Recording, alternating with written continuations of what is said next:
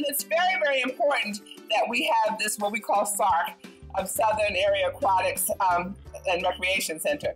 First of all, it's a multi-generational facility, the first of its kind. But also, when we think of swimming, it's imperative that people know how to swim. And when I look at our communities, and particularly the minority communities in Prince George's County, children of minorities, particularly African-American children, drown at a rate 3 times higher than other children. We have to put an end to that. This is going to help us put an end to that. And people need aquatic. My wife broke her femur last December, and she used that aquatic pool to get healed. The youngsters, they need a place for their recreation. You know, for the gyms and communities like the Greater Brandywine Civic Association, they need places to meet.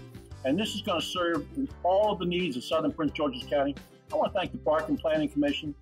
We're all going to be so proud when we see those little kids running in there with their swimsuits, and the seniors going for their exercise classes and all the programs.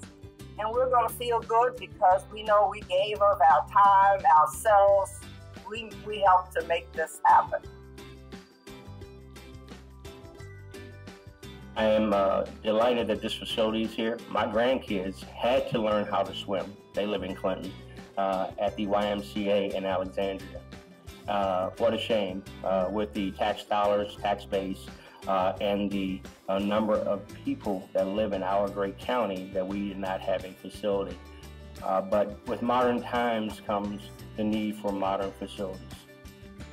I want to spend a little bit of time thanking our friends at Park and Planning, Parks and Recreation. You know, they are unsung heroes in all of this because oftentimes when you're in the staff in a lot of these agencies, you don't get a whole lot of attention, and they're not doing this for the attention, but they put, you know, so many thousands of hours of their time into making this project and working so that this project could happen. So when this opportunity came up, and I believe this was negotiated by our predecessor owner, but PSEG will honor this commitment, and we just made the second wire transfer, the $2 million last Monday. This is the result of a 2040 master plan, which was a needs assessment that we did probably in 2010, where we looked at the demographics, we looked at what was the built environment, and we looked at the needs for our communities. And this project was identified as one of the first of a multi-generational center, which is the beginning of what we will begin to build in Prince George's County. It's a monumental moment for Prince George's County and for the citizens in Brandywine and the surrounding area. South County's done without for so long, and I'm glad to see you finally get something, but not only just something, but something probably is going to be the envy of the entire county once we're done, because we have done a lot with this center.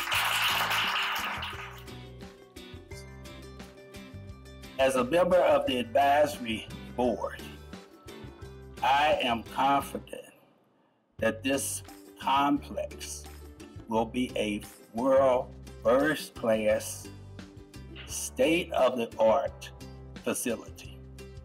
And I'm confident that it will offer programs that will serve the needs or accommodate the needs of all age groups here in Brandywine and throughout the southern area as well.